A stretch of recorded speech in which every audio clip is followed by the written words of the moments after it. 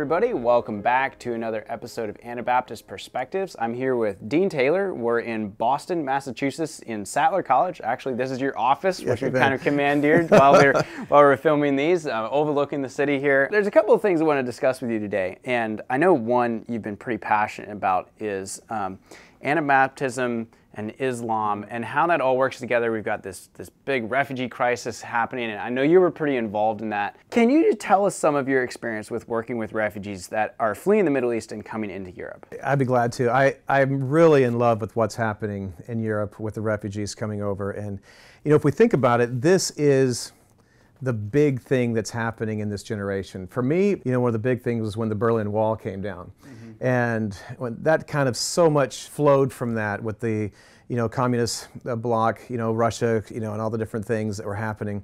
This is the big thing now. And I really think that with the Arab Spring in 2011 and what has happened since then is something that every Christian should really be excited about. As a matter of fact, if you ever looked at the 1040 window, you know, the area where it's the hardest to reach, at the 1040 window, and if you look at the area that was affected by the Arab Spring, and I have a slide I usually do where I'll superimpose the 1040 window over the Arab Spring, and it's like the same area. And if you look at that, you think, okay, it's like God is telling us, I've been wanting you to go evangelize these people for centuries, and we haven't, and he's like he's giving it now to us, he's bringing them to us. To respond to that is really something I think we should do. When I first heard about it, I'll be totally honest, you know, I've been following, you know, Chris Stoltzfus, and he was a pioneer for Muslim ministries years ago, you know, 10, 15 years ago maybe at least, or 10 years at least. And, you know, I've been following that and seeing how people work with it. When I first heard of what was happening in Europe, I was skeptical. I was thinking, there's no way there's that many people coming to Christ, and there's just no way. And when I had a chance to go over there and see it, it was just amazing. I mean, these are real testimonies of people who have come out from very restrictive communities, and they've come from, some just say, a moderate Islamic background, some very conservative Islamic backgrounds, but all of them have this incredible testimony, and they love Jesus. And it's been amazing. And so as I was there and I heard these testimonies, I was just, wow, this is real. And I quickly fell in love, as a lot of people do. So one of the things then, and you're already touching on this some, but what are ways that Christians, and particularly Anabaptists, misunderstand Islam and this crisis? Like, how are we viewing it wrong? You know, there's several different levels, and I was one of them, you know, and like we have a lot of ignorance about the Middle East and everything. And like, for instance, just some basics, like that there's difference between the Persian group of people and the Arab groups of people, and that those speak two different languages with Farsi and Arabic. And, you know, and those also come with different cultural differences. I mean, getting to know our Bible study with the Persians and our Bible study with the Arabs is very different. There's some political things, recognizing how the West, I don't know, in a lot of ways caused, or at least had a part to play in a lot of the chaos of the Middle East, and even the drawing of the map of what the Middle East looks like and our place in that. It's good for us to understand that you hear a lot of things about, oh, they're tearing each other up and all that. Well, we take a little fault in that, you know, with the way the West has affected that whole area. But perhaps the biggest thing is to not look at it with kingdom eyes. I mean, there's no doubt about it that the agenda, the doctrine that you read in the Quran and these different things is a dangerous doctrine to Christianity. I mean, I don't think they themselves would apologize for that. I can understand the caution that the West would have about this, and I don't try to sugarcoat that. But there is such an opportunity. Winston Churchill said, "Never let a good crisis go to waste." And so here we have a crisis that we can really take advantage of, and it's really, So I think that understanding that and looking at it from the eyes of Jesus Christ helps with a lot of misunderstanding. Reorienting our perspective. Reorienting our perspective entirely, of saying, yes, there may be risks, yes, I can share. We're not going to change that. I don't think it's our place to try to change that. Our place is to take the words of Jesus and see them coming to us and to welcome them and to share the gospel with them. Let's take what you're saying there and turn it a little more practical. How can Anabaptist people effectively work with Muslims, and both in the current situation, and I don't know if you have any historical examples of times in the past that that's happened, but yeah, give us some ways to actually walk through this. Okay, which one would I want to dive into first? Sure. Because it's excellent. The biggest thing that you notice when you're there, although I will say the testimonies are genuine. I mean, they're real. You hear these beautiful stories. Many of them have a dream or something that got them thinking about Christ, and they come and it's just beautiful. The thing, though, also is that you see it's very shallow, very shallow. And so you imagine them coming, like with Lesbos where I was, they're coming there, what's going to become of them? And you just can almost guess it's not going to look very good. And so the need there to bring in solid churches, and what I think the Anabaptists have to offer is the idea of a church as a brotherhood, and bring discipleship, and that's what they need. And Europe is not a bad place to live. Greece, there's worse places you could be missionaries. When I think of business opportunities and different things, I really think that this is an area that we can take advantage of, and it's a very big need. If we could get at least a few churches in each of the European countries, so that as the refugees keep going and finally make it to those places, if they were really serious and seek first the kingdom, they could at least make it to some of these congregations. So I'd really love to see that. You ask about history. Actually, the Anabaptists were one of the first people into Muslim ministry. Is even in the 1890s, one of the very first missions that the Anabaptists were involved with, the Mennonites got involved with a work in Indonesia. And it's an amazing work of how they came there to a very culturally conservative, Muslim conservative area, and began to share the gospel there. One interesting thing they did, several of the Russian Mennonites were involved with that. This is when a lot of the Russian Mennonites were coming and getting very zealous for the Lord and became very zealous for missions. And as they did that, and also with the different Dutch Mennonites, they joined with the Dutch Mennonites. And as they went there, they found, like in Indonesia, getting someone who converted from Islam and then leaving their community was very difficult. And so what do you do with this? Well, what was going on even in a secular level was to build these agricultural communities. And so they actually were able to find agricultural communities and form areas that were like discipling communities for these early Muslims in Indonesia. It was incredible. And as this grew and grew, they did very good up until the Japanese invasion previous to World War II, which kind of wiped out a lot of the area and had some martyrs that happened during that time. But yeah, so from the very beginning, also at the end of World War II, the Mennonites were involved in coming into Iraq and Iran, Egypt, and doing different relief areas there. And it's been in our history, but it's far back there. It needs to be in our history again. We need to go back to that time and see what happened and try to bring it today. Yeah, amen, and be inspired by it. Yeah, there's this incredible sermon written by a son of the original missionary in Indonesia, and it's called Jesus Fire. I'll have to get it for you. You can post it. We should put a link to that. I'll put a link to it. I'll give you the post. There's an old Mennonite Quarterly Review that translate this from German to the English. He said, the Jesus Fire, he says, you start this fire, and then sparks of this fire go out and start another fire, and sparks come out. And it's an incredible mission sermon. And he was trying to encourage in the early 1900s, late 1800s, more people to get involved with this work. So now we're looking at, how we can interact, but can you walk us through how are Anabaptists specifically equipped in a way to make us, they give us certain advantages when it comes to relating to Muslims versus somebody else? When I was over there, I've talked to like Eric and Kate Kleinsasser and other ones that have been there, for a long time.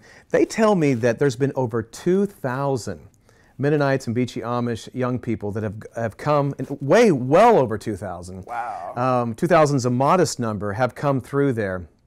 Young people to just this one ministry in Greece. You know what you find is that just the ones that I interacted with, a lot of the young people are disillusioned. a lot of the young people are frustrated. What scares me, I'm getting to the question, what scares me Sure. is that they're giving up, they seem to be giving up some of the very values that are giving them an advantage in this work.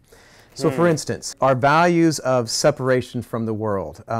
This is very normal to their way of thinking, of seeing themselves as a theocracy, a people of God, you know, apart from the whole rest of the world. The idea of modesty, they very much appreciate that. You know, in Camp Moria, even though some of these young men were very vulgar in their life, when they would see the Mennonite girls there in the camp, they would all remark on it, like, that's the kind of woman that I would like to marry, and that's the kind, they all, even the young, kind of lewd ones that you would run into, have a real value for seeing that. The family values. You know, I was talking to Chris Stolzfus on this, excuse me, and he talks about what he does locally there in Lancaster County, and how, you know, one of his biggest things is when they see a big family and this godly order of a grandfather and a father and you know, this is gone in American society. It's a huge plus, and it's something we don't want to lose.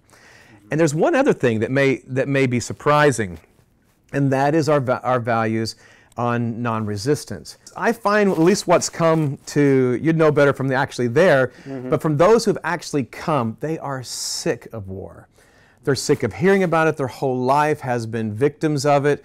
And when they hear, God doesn't want this, there is a better way, that this way, I remember talking to it was an older man, and he was traveling with a student, a young lady, and they had just come over to Lesbos from Syria. My book was just recently translated in Arabic, and so I was using it to, you know, talk about my life a little bit and about Jesus' way of peace. This older 50-year-old man just started crying. And then through the translator, I heard him say to her, I told you there was a better way. I told you. And he was showing me some poems. It was hard to understand, but some poems or something that he had written, like wanting these peace ideas, but frustrated with his model and frustrated with what he saw. Coming right out and saying Jesus has a better way is very, it gives us a strong connection. As a matter of fact, in one of our Persian Bible studies, we had like 40 people from Islam that were they were converting to Christ, and we were going through the Sermon on the Mount. And as we went through the whole Sermon on the Mount, my translator, I love him, he looked at me right when we finished, he said, you know, that sounds like heaven on earth. And I said, amen. That's exactly what it's supposed to be, heaven on earth, and that the kingdom of God should be like little islands of that. So those are things, you know, the head covering is a big thing that they very much appreciate. I remember I was getting a haircut, and my wife was with me, and in the camp, you know, and I had Safe, you know, there translating. He was saying all this stuff, and it was funny because he was catching my ear on fire with all the way they do haircuts and all that, which was a funny thing. But then afterwards, Safe told me, you know, he was asking questions about your wife. And he's like, I've never seen a woman dressed, American Christian woman dressed like that. And so these values, which are giving us the advantage in this ministry, it's so sad when you see young people about to throw all these away when this is the very thing that's going to give them the advantage. That is so interesting, and maybe it's a lack of awareness of how powerful these things are. Do you think maybe that's what it is? It is, and I think they come already with a frustration, and so they're trying to think, oh, we're finally breaking out of our controlling settings, and now we're here, and they see some of these other denomination organizations, and they think, oh, I'll try to be this way and that, and even the holiness of worship. I remember I got a letter sent to me from a converted man, and he was talking about how he is very offended by services that are just he was talking about how girls were dancing around and people were stepping on the Bible and this and that, and how much he wants a reverent worship service. And I thought, wow. You know, it was a rebuke to us. And so it was like, wow, you know, here again, something you think we wouldn't have that music back in Lancaster County, and now here we thinking you're, and it's the very thing is, offensive. So yeah, it's a lot of those things are advantages that I think we have in this work. So I say that because I hope that it encourages, the Anabaptist people to get involved with it. Well, yeah, and that's the next question I would have is how can we learn to respond not from fear but from love? It seems like we often react out of fear instead of actually what does Jesus actually want? And then to kind of top that off then as well, like what are some practical things that our audience that's watching and listening, what's something practical they can do right now? That's a great question. Locally, if you're getting to areas where refugees come in, seems to be one of the best places. Like here in Boston, we haven't done as well yet with the Islamic population, but we're doing very well with the Buddhist population, with the Chinese. We do teaching English as a second language. And so with that, it gets us into places where they don't have developed communities yet. And so that's an area that these people need a friend. These people need someone to walk through life with. And so finding those areas, I know again, talking about Chris, he's done that in Lancaster County and trying to reach the refugee areas. So I would say find your city's refugee areas and get involved with that.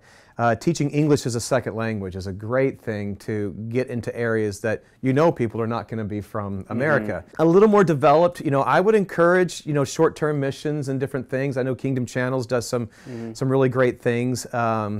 And so getting involved with how you can with those things, you start to get a burden. And here's the change. When you get from a theology or a missiology or whatever, to you replace it with people's names. And I know you know what I'm talking about. And no longer is it just an abstract idea, but they become friends and they become people that they stole your heart. And then it makes even your little efforts seem like something that's worth it because they're your friends. And so getting involved in those and getting to know people and making friends like that, both locally and abroad, I think is great. But then on top of that, I really think there's no reason why we should not be getting involved with church planting and business starting in Europe. Just today, speaking with the organization I'm working with, Christian Aid Ministry, and we were talking about visas and the frustration we're having with visas.